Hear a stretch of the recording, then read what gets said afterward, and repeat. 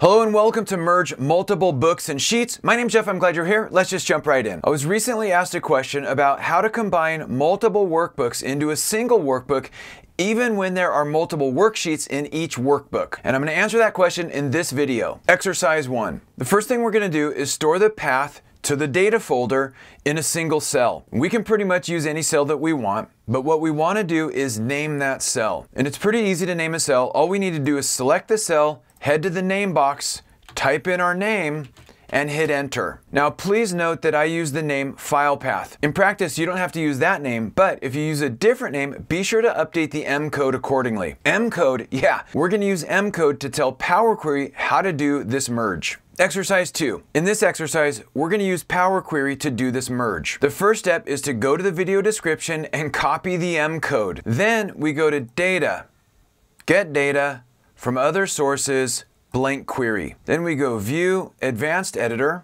We don't need this stuff. And then we Control V paste. By the way, in exercise 1, we named a cell and we used the name filepath. If you happen to choose a different name for your name cell, you're going to want to update that right here. Then we hit done. And just like that, Power Query has gone to the data folder, has pulled in all the workbooks and all the worksheets and lined everything up based on the column labels. So as long as the column labels are the same, this is going to grab it all and line it up just like you'd want. Then we can go home, close and load to existing worksheet, pick a cell, and click OK.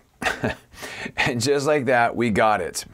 And right now we're in pretty good shape because as we put files into that folder or take files out of that folder, all we need to do is click refresh. As a note, this workbook needs to be outside of that data folder, and it can be anywhere, just not inside that data folder. Otherwise it's going to try to include itself and it's going to be a nightmare. But you'll notice the file headers flow through with the data as well. So in the next exercise, we're going to clean that up. Exercise 3. In this exercise, we're going to customize that basic query so that we can promote and filter the headers, filter the file list, adjust for more than 2 columns, and so on. So I could double click to edit my existing query, but instead I'm simply going to right click it and say duplicate. And by duplicating it, the original query is unaltered just in case I need to reference it. So the first thing we want to do is promote these header values. And the way that I do that is by clicking use first row as headers. The next thing I want to do is filter out all of these header values from the data range. To do that, I'm just going to use a simple filter and I'm just going to uncheck the column label. Okay, and this is looking good. While we're here, I'm going to show a few other customizations that you can make to the basic query. Now, if you're not familiar with Power Query, you basically have a list of applied steps, and all of these steps are run every time you refresh the query. And what you can do is add, edit, or delete steps as desired. For example, if I wanted to filter the files that are included,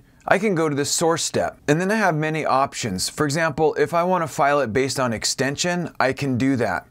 And that way I can only include Excel files and exclude other types like CSV files or PDF files. I can also apply a filter based on name. For example, does the name equal, begin with, contain, and you get the idea. I can also filter on key dates or the folder path. In this case, I want all of these files, so I'm not going to add any additional filters here. If I click on the next step, that's where I have this table added as a column. I've expanded the sheets, and here I could easily add filters if I wanted to. In addition, I may want to keep the sheet name and the workbook name along with the data. So in that case, I'm going to go to Remove to Other Columns and I'm going to click this gear. And this is where I could keep additional data columns if there were any. I could also include the workbook name, the worksheet name, and even the folder path if desired. I could also rearrange the column order if I'd like, just by clicking and dragging.